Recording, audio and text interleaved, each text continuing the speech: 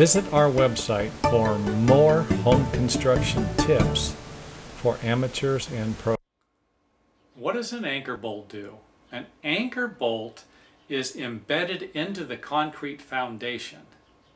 So they're installed either while you're pouring the concrete or before you pour the concrete. And they usually are shaped like an L. They have an L shape. They used to have a J shape, but that obviously is a thing of the past. The L shape is sufficient. So if it's shaped like this, the nut and the thread is up here, and the foundation plate, the framing plate, is attached to that. If the foundation plate was to pull up, the L shape is going to resist because it's going to be poured in the concrete footings. So they come in different lengths and different sizes. The most common anchor bolt today is a 5/8 of an inch thick anchor bolt that's 12 inches long.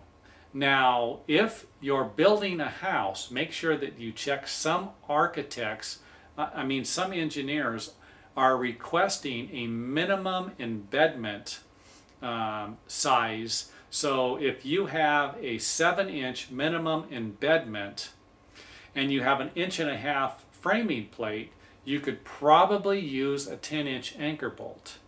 Now, with that said, if you use 10-inch anchor bolts and you have a problem while you're pouring the foundation and one of these anchor bolts gets raised maybe an inch or two, you're not at that 7-inch minimum embedment anymore. It's not a bad idea to always go with a little longer anchor bolt than you need, just to make sure something like this doesn't happen to you. Now, with that said, the different sizes and the different lengths of the anchor bolts, and then you've got the spacing. A lot of the times it's 12 inches from the corner maximum. It cannot be more than 12 inches from any corner of the building, and that's the break of the building where the wood ends, your framing plate. And then usually they're 6 foot on center from there. If you run into a structural shear wall, each one of these shear walls is going to require its own anchor bolt spacing. So be aware of this. Your anchor bolt spacing might be 10 inches, 12 inches, and make sure that it doesn't affect your stud layout when you frame your shear walls. So I don't know how many times I run into the situation where I need a 3x4 or a 4x4 at a shear panel break because the nailing is 2 or 3 inches on center on this 3x4, and there's an anchor bolt right in the way. It creates a problem for the structural shear wall and for the framing carpenter.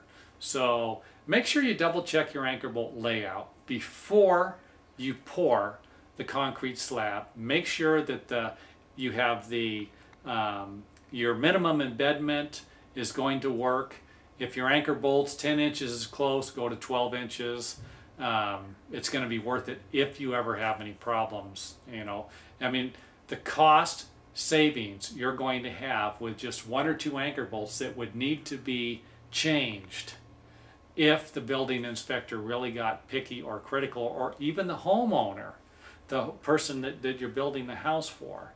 That cost right there could provide you to buy 14-inch. That cost difference could provide you with enough money savings to where you could have bought 14-inch anchor bolts. So be careful, be advised. Anchor bolts are used to hold the framing plates down to the foundation, to the house foundation. I'd also like to point out one more thing. Be aware of, nowadays they're using 3x framing plates, bottom framing plates. This will also affect the length of your anchor bolt if they're requiring a minimum embedment of the anchor bolt into the concrete. Feel free to visit some of our other websites for more helpful tips on home construction and remodeling.